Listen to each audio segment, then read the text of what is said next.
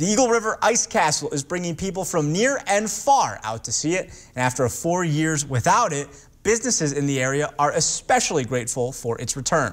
Newswatch 12's Lily Zoller tells us why. I would say 20% up I'm up right now for this time of year. Lori Schubring is the store manager at Frederick's Corner Shop. She says the summer is typically their busiest season for business. This year is a little different, though. It's wonderful.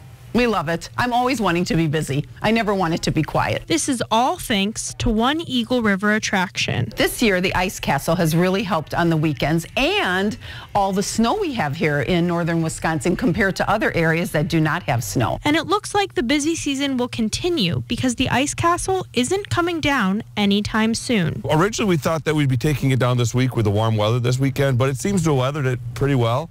It survived the warm weather pretty well.